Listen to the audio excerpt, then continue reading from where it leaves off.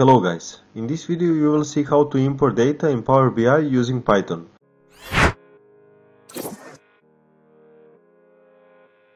So let's get started.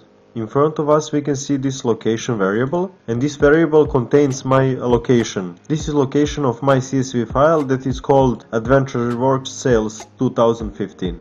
Also I'm gonna be using pandas library to import that file. So let's open Power BI.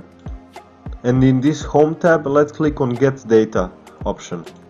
We already know that we have some options, for example Excel, CSV file and so on, but this time we will click on this button More.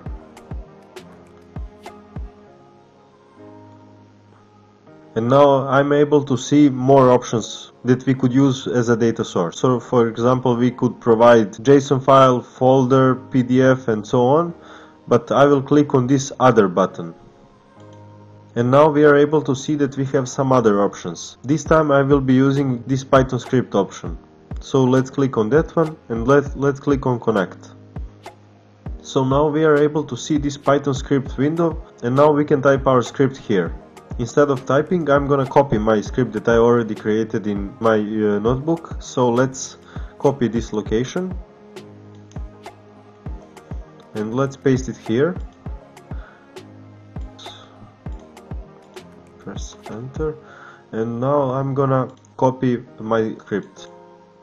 Let's paste it here, and now I have my script here. So the idea is to provide this location, and then I'm gonna import my pandas library. If you don't have pandas library installed, you will need to do that first, and after you do that, you can import your CSV file using this read CSV method. Also, I'm gonna store that file in this variable called df. As you can see, this read CSV method requires only one input, and this is location 1. This is actually my location on which is my CSV file stored. So now if I'm done with my script, I can click OK, and now I will see if I'm able to import that CSV file.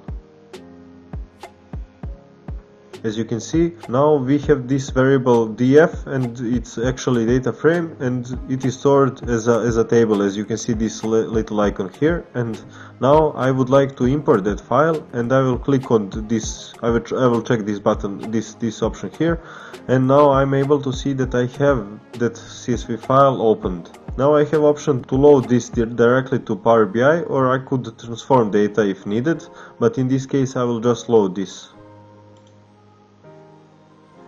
Now as you can see, my data is loaded, and now I'm able to use those columns to create some, let's say, charts and other options. So let's click on this one, and I will add my stock date, for example, for rows, and let's add order quantity in these values. So now we are able to see our data here. This was everything for this video. Thanks for watching.